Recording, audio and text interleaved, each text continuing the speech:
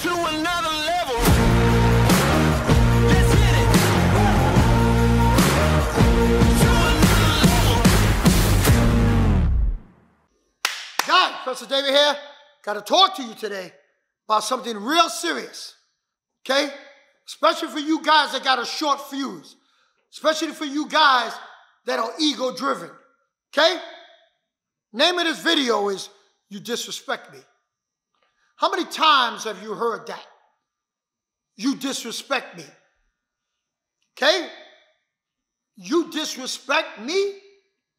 So because somebody disrespect you, you got to do something about that disrespect. So now that you did something about that disrespect, what do you think's going to happen? Think it ends like that? I got a question for you. How many people are in prison today, right now? How many people that got locked up yesterday? All because somebody disrespected them, okay, said something they didn't like, looked at their girl, not their wife, but some girl that they might be with, okay? And because of that, sat on their car, stared at them a certain way, and because of that, blows, violence, something happened, altercation. Guess what? After the altercation, then comes, you got to answer for whatever you did. Now comes you're going to go through the system. See, but it still ain't real to you yet. In your mind, yo, F that. I did what I had to do. Ain't going to let nobody chump me. Ain't nobody disrespect me like that. Ain't nobody look at me like that. Ain't nobody want to think I'm soft, right? Hell with that. You called me out? I stepped up. I represented. Okay. Now, still ain't real to you yet.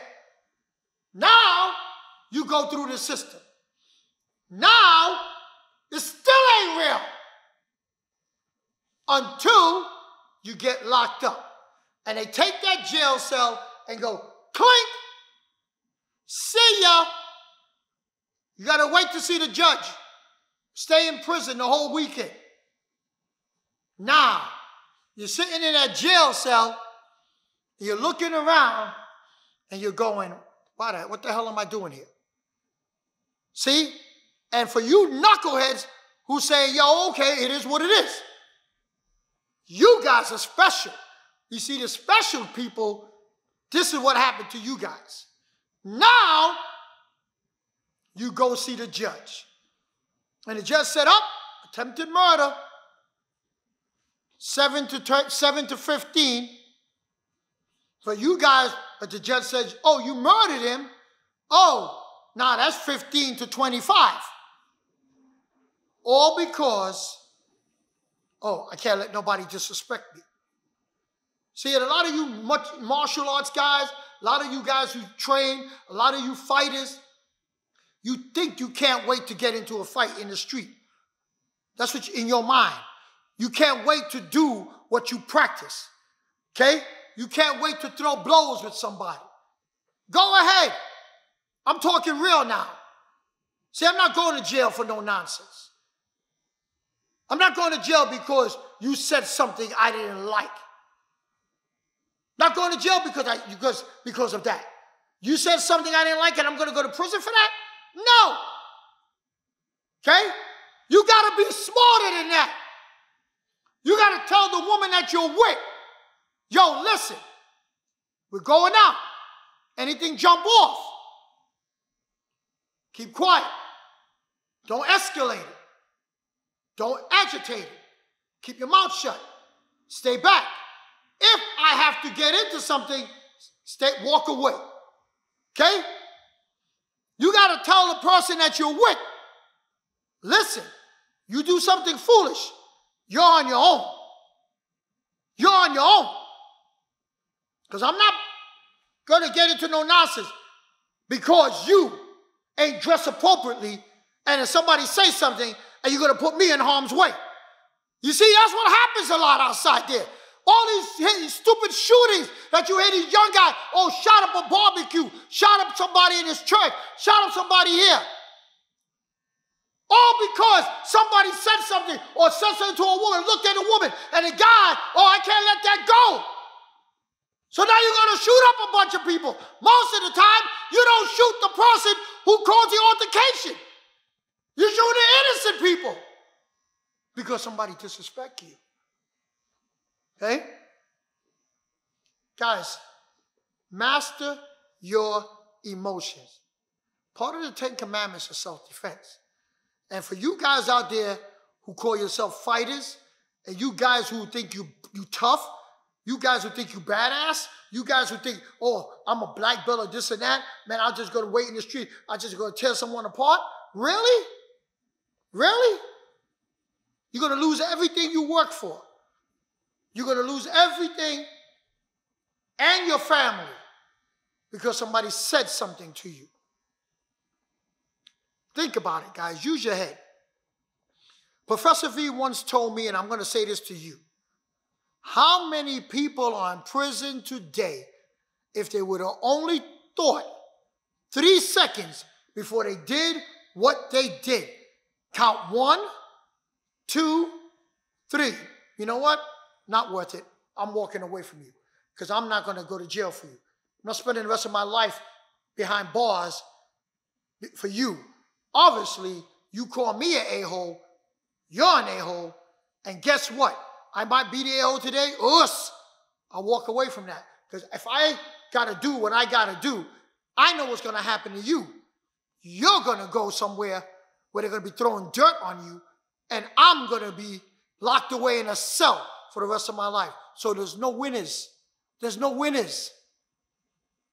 If somebody is not trying to hurt you or your family, and I don't mean the girl you hanging with, I don't mean the girl you picked up, okay? If it ain't your wife or your children or your daughter, your son or daughter, to hell with that, okay? You going out with a bunch of boys and your boys start some nonsense? Let them deal with it. Warn them before you go out with them. Because everybody will walk with me, no. Guys, don't get in no problems. Because if you do, you're on your own. If you started it. But if you didn't start it, then we rock and roll. But that's the way it works. Guys, master your emotions. And do not let people in the street who have their own problems, they walk in the street with problems. Do not let their problems become your problems. Don't let it happen. Be smarter than that. Because you don't know, 5 seconds before that guy bumped into you, his wife just left him. 5 seconds before that waitress said something nasty to you or didn't serve you the way you want to be served. You said something to her and an altercation breaks out. Say, think about it. Maybe somebody did something to her. Hey, you seen the video we put up with the guy with the push cart? The lady bumped into him and he went and grabbed the push cart and slammed her in her face. What the hell was going on with him? What was going on with that dude that he couldn't say, miss, please, pay attention. Get off the cell phone, please. Okay? Instead, if we have law and order, that guy should be in jail right now. No bail, in jail for smashing somebody in the face with a push cart. Next time you go to Home Depot, next time you go to Lowe's, next time you go to BJ's or Costco, try to pick up that push cart over your head to see how hard it is, to see what that guy literally had to do to put that cart in that woman's face. I guarantee you, 95% of you soft men out there, you marshmallow men, you can't pick that push cart up. All you can do is push it. So just understand what rage that guy had when he picked that push cart up. Okay? All because, why? Oh, he can't let that lady disrespect him by touching him with the cart. That's disrespectful. I got to kill her for that. Well, you a knucklehead. Guys, like, comment, show this video to other people because you know, and I know, you know knuckleheads that I'm talking about. So let them see this video, okay? And you get them to understand, bro, you got lucky. Stop while you're ahead. Master your emotions. Master your emotions and learn to let things go. Learn to say, us. Like, comment, subscribe. To another level.